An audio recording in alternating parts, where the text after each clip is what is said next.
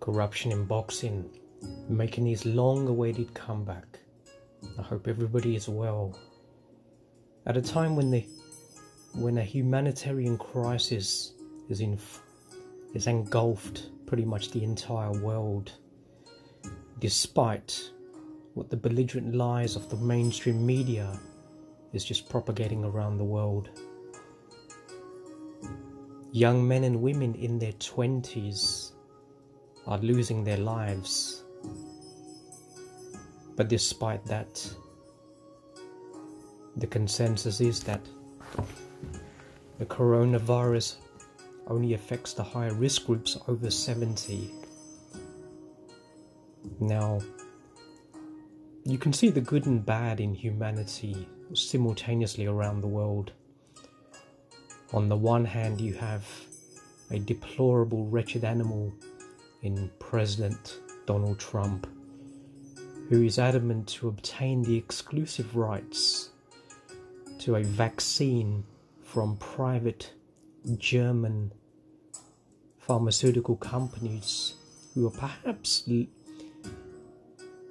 leading in their research and development of a vaccine probably by the end of the year.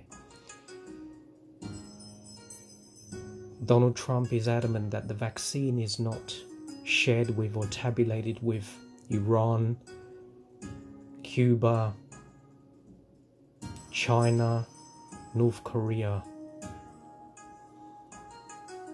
I mean, that is the moral compass of the most important president in the world at the moment. Now, if you look at Iran, the existing sanctions, specifically the OFAC, the Office of Foreign Assets Control, they prevent Iran from importing testing kits and face masks. That is the level of the sanctions, the draconian measures and the pain and suffering that they inflict. I mean, Iranian citizens cannot even go online and do a Google search, Google obviously being a US company, to try and find out about what are the symptoms and the best measures of preventing the contagion. Those search protocols are blocked. So there is no friendship that is extended to such countries. Yeah, but anyway, I wasn't here to talk a little too much about politics, which I definitely want to do, but I'll do for a different day. I want to talk some boxing now. I want to try and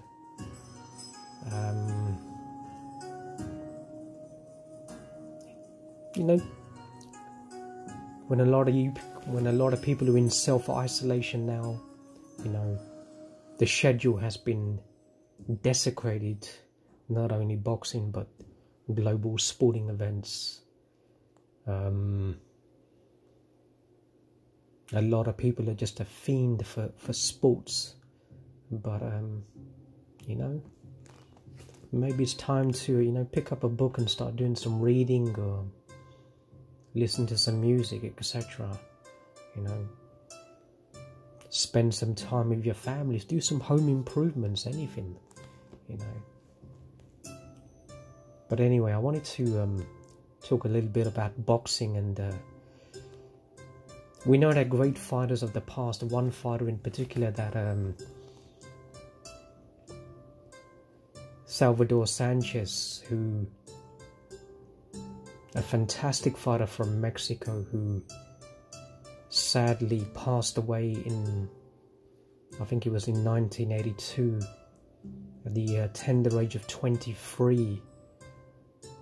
But in those 44 victories, 46 fights, only one defeat, had managed to defeat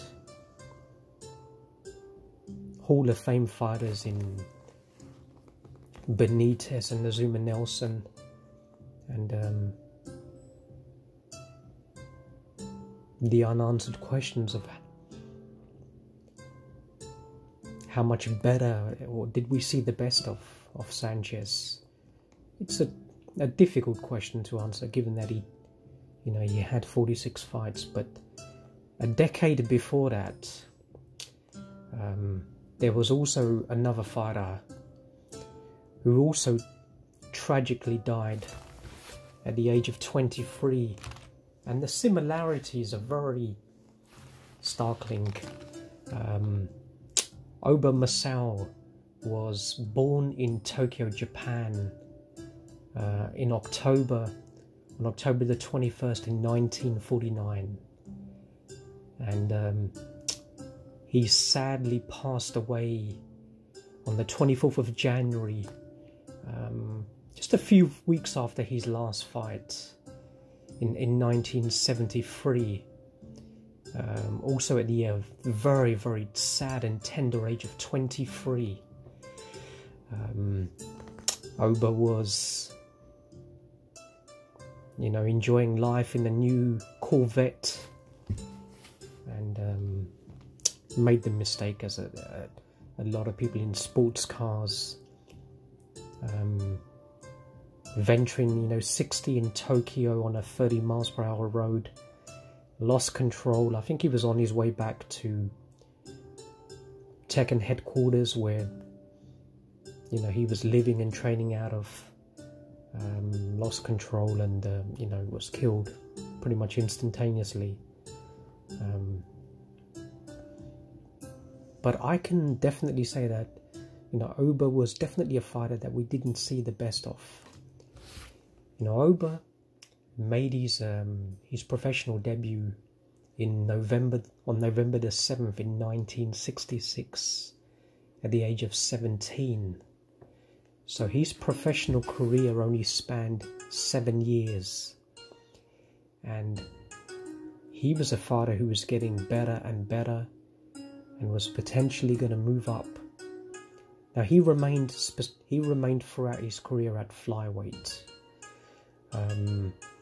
Now he's been dubbed as the eternal champion, because Ohba never lost his world championship and was never defeated whilst making full defense of his WBA flyweight championship. Now, Ohba's style of fighting, now he was a tall flyweight. He was around 5 feet 5.5 inches. So for that specific weight category, it is definitely tall. But he was the vision of perpetual motion. A fighter who was never stationary. Super aggressive fighter who was a range. I wouldn't even call him a boxer. He was a fighter. But he could box, but it was about distance for him. Very athletic in his style. He never used a conventional high guard. He was about evading punches, using his athletic ability to slip punches, taking steps backwards, and then an explosive arsenal. He would consistently be in front of walking down fighters, but never smothering his punches, very rarely engaged in a clinch, holding, etc. His style was extremely draining, not only for the fighters who he fought against, but for himself as well. I never saw Ohba Masao take more than 6 seconds off, even in a round, let alone fighters we see 15-round fights taking rounds off. I've never seen Ohba take a round off. I've seen the majority of his fights. Now, Ohba was very skillful, aggressive elegance, and we talk about fighters who have magnificent jabs. Now, Ohba was, for me, one of the best jabs I've ever seen. a jab that he would use the jab 40-50 times during the fight, but during the course of, whether it's early in his career 4-rounders or 10-rounders or 15-round championship fights, he would use the jab differently at different stages of the fight. Early on, he would be probing, he'd throw consecutive jabs, 3-4, and then moving semicircle to his right. So he would structure his attacks against the orthodox fighters from the left. So his jab would position fighters back into his right hand, where he would explode with overhand rights, right crosses. Then fighters would come back, Ohba would then step out of position with his quick feet, and before fighters knew what was going to happen, he would explode into range with, vicious straight right hands. Not really a body puncher either, but his jab was a method of not only controlling distance, but it was a very unsettling punch, an unsettling weapon for his opponents, who it was just a nuisance in their face. Ohba would not even allow them to regain any recuperation time whatsoever. So Ohba's style was not only physically demanding on not only himself but his opponents, but the mental pressure he would exert, but not even giving fighters the opportunity to even think about changing their strategy or even take a breather by utilizing their own jabs. He would just be on you. A very, very decent fighter in terms of the feints he would adopt at range, long range, mid range, constantly feinting, but then he would explode, sometimes not even using his jab, but straight right hands. Now, it was explosive combination punching, two-handed attacks, very quick hands, tremendous footwork, not only to get into range quickly, but also to slip punches as well, get back into range, move side to side on the spot. Really exciting, super aggressive style. He was in there not only he was out there to inflict damage, but never in a malicious way. You never saw any low blows or elbows or headbutts like that. He wanted to maintain range, so those sort of dirty tactics only really come into force when a fighter is perhaps on the inside or is so far behind in the fight that he wants. If you remember a fighter, Liam Smith against Liam Williams in the UK, at 154 pounds, Liam Smith, the champion at the time, was getting systematically outboxed, had lost all 8 rounds, and then in the 9th round he launched a deliberate, vicious headbutt that literally split Liam Williams' his eyelid. And Liam Williams' corner, made a mistake rather than allowing the referee to stop the fight. But that's the corner thinking about the safety of their fighter, and they stopped the fight. But that's what I'm talking about. Ohba would not adopt those sort of tactics. There is a level of sportsmanship that Japanese fighters adhere to, and Ohba would always touch gloves, even with fierce fighters that he was fighting with at the end of every round when there was wars going on. So just a magnificent fighter and a great sportsman as well. Now,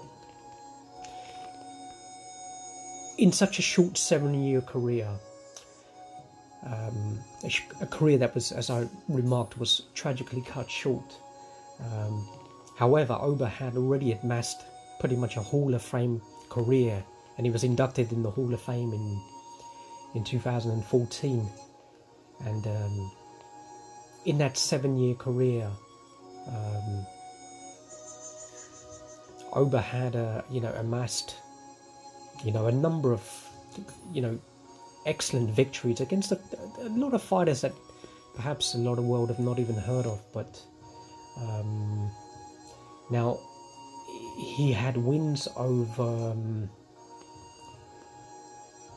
Berkerek Chartvanchai from Thailand. He was the former WBA flyweight champion. Superb fighter as well, very, very slick. Also against Susumu Hanagata. Now that's another great fighter from Japan, former WBA champion as well, who had actually beaten Ohba Masao early on in their careers when they had a 10-round fight in Tokyo.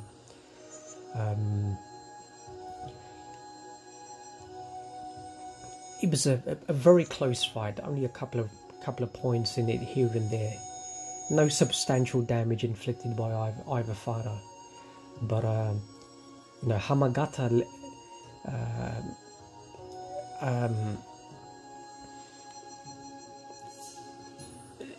Hanagata,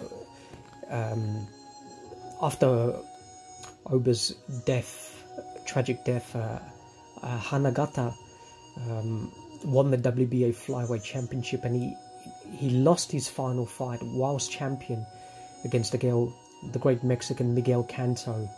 But Ohba had actually avenged that defeat.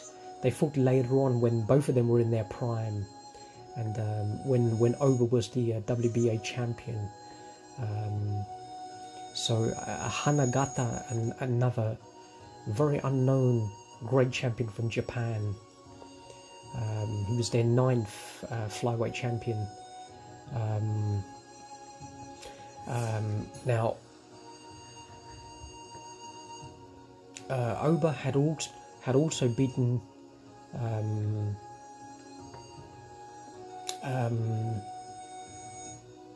let's have a look.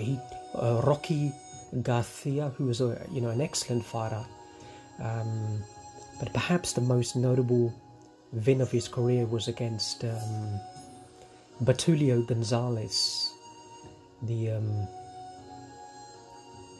Venezuelan flyweight who had finished with 76 victories, including 52 knockouts. He was a three-time flyweight champion.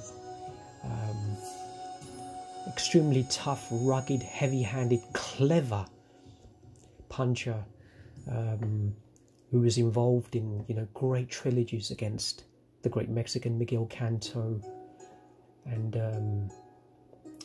he also fought another brilliant trilogy with another great 2-time WBC flyweight champion,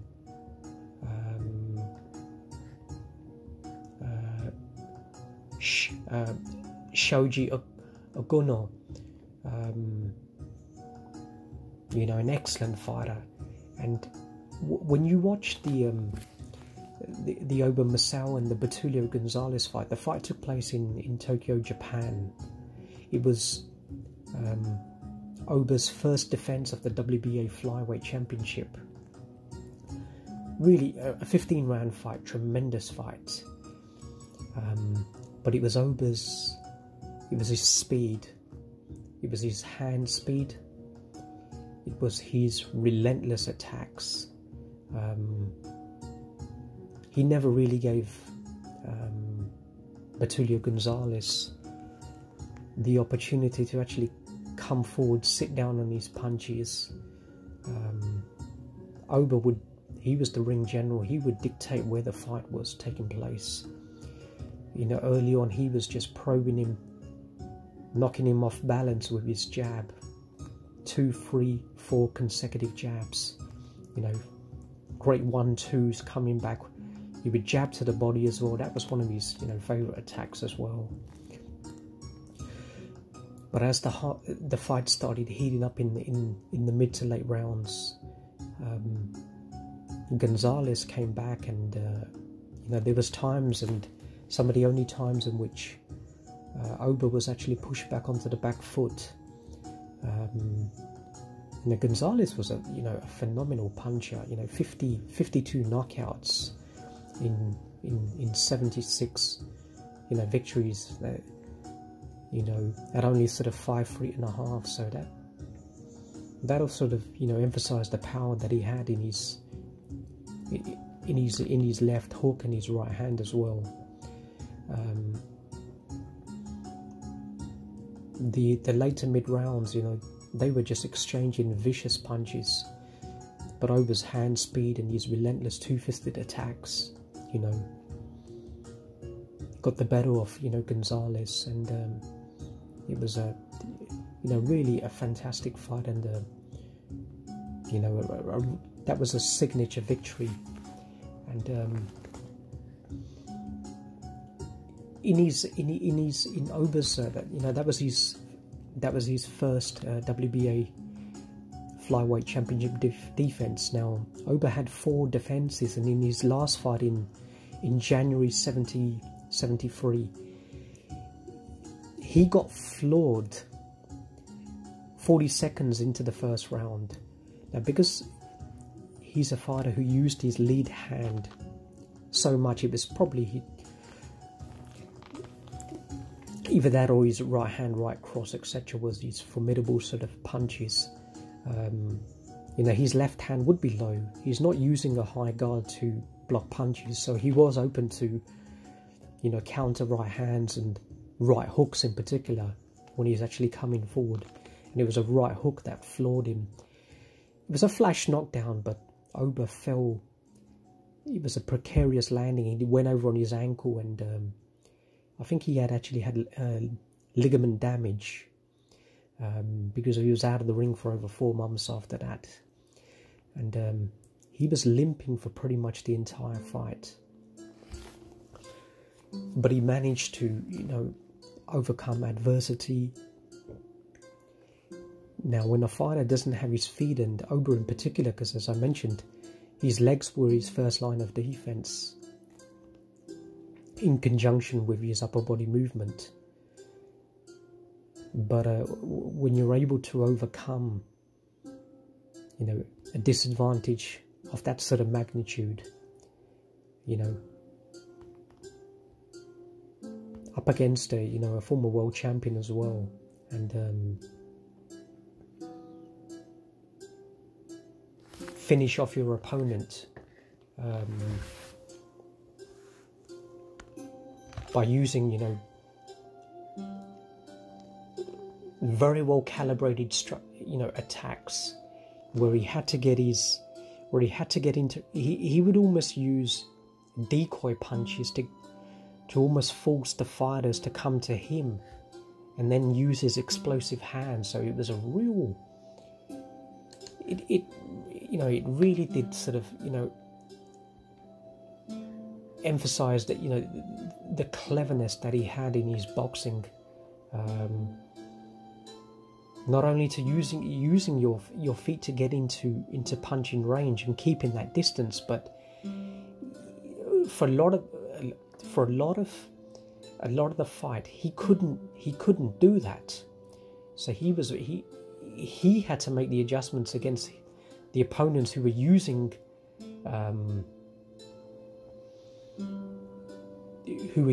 not only their aggressive nature, but they were using their feet to almost dictate the fight. So in the end, Ohba was able to land, it was overhand rights, consecutive overhand rights, and eventually, it led to a knockout. Quite a fitting sort of epilogue to what proved to be, his last fight, as 3 or 4 weeks after that, he lost his life in a car crash. Now,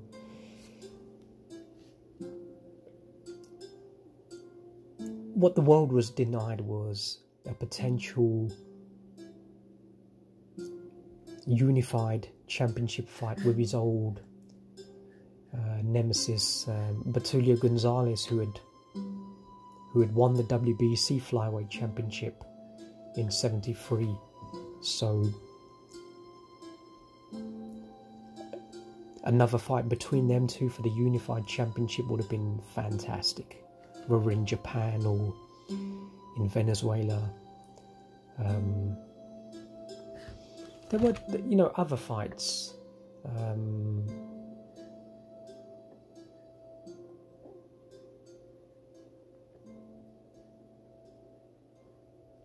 Ohba could have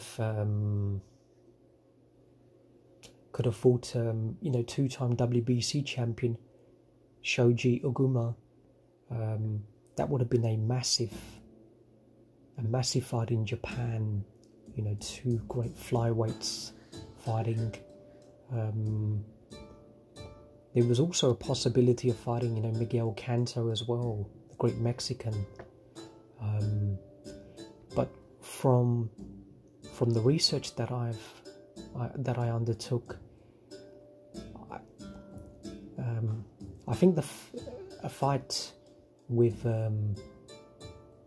Betulio was his first option, but I think Ohba also expressed, strong desires about moving up in weight to try and capture the bantamweight world championship. He was pretty big at the weight at 5 feet 5.5, just short of 5 feet 6, and he was only 23, so he was developing, getting better and better, and obviously putting on a lot more strength as well. So who knows, at bantamweight, perhaps a fight down the line with one of the greatest punchers in history, Carlos Zarate of Mexico, who won the WBC bantamweight a few years after that, in '76. So Ohba probably would have made his bantamweight debut in around maybe late '74. So it is a possibility that the two of them could have met, at some stage, or perhaps, I guess it wouldn't have been a non-title fight. It wouldn't have been a voluntary. It probably would have been for the championship. And if people don't know about Zarate, Zarate, along with his fellow Mexican Ruben Olivares, are the only two boxers in the history of the sport to have two separate streaks of 20 or more consecutive knockout victories in a row. Zarate was the former Ring Magazine Fighter of the Year, and considered as one of the most formidable pound for pound punchers in the history of boxing. Just a phenomenal fighter, along with Olivares as well.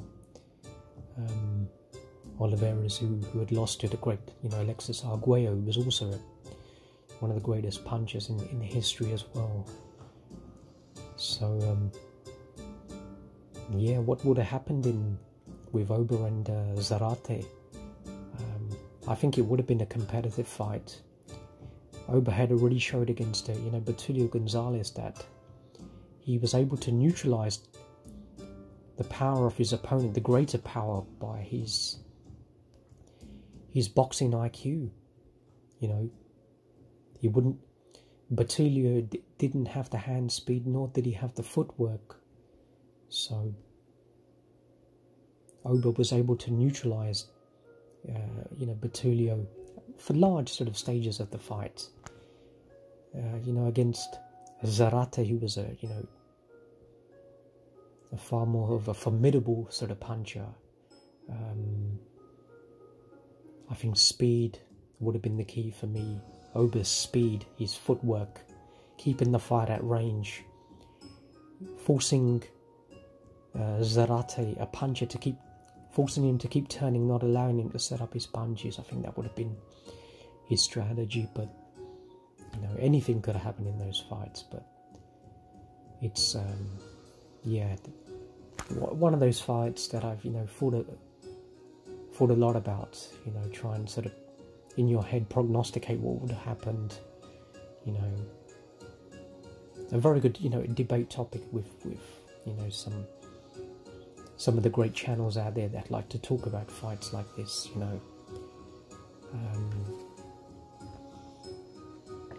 So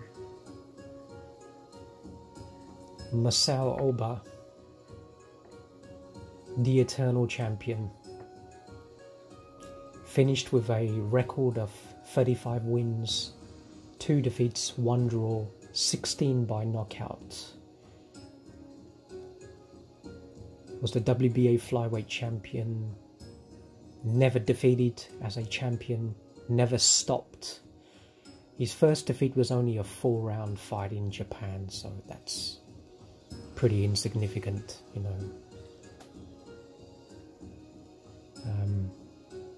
His other defeat, as I mentioned, was to Hamagata, another great flyweight champion, who Ohba subsequently avenged as well. But Hamagata went on to win the championship after that, so it shows how good he was, only losing in the end to Miguel Canto in his very last fight as the champion. So he's one of the great fighters from boxing history that, not talked about a lot in Western boxing fraternities, but Ohba Masao, the eternal champion, we salute you.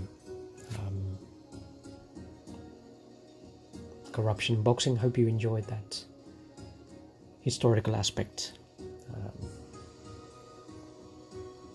Sayonara.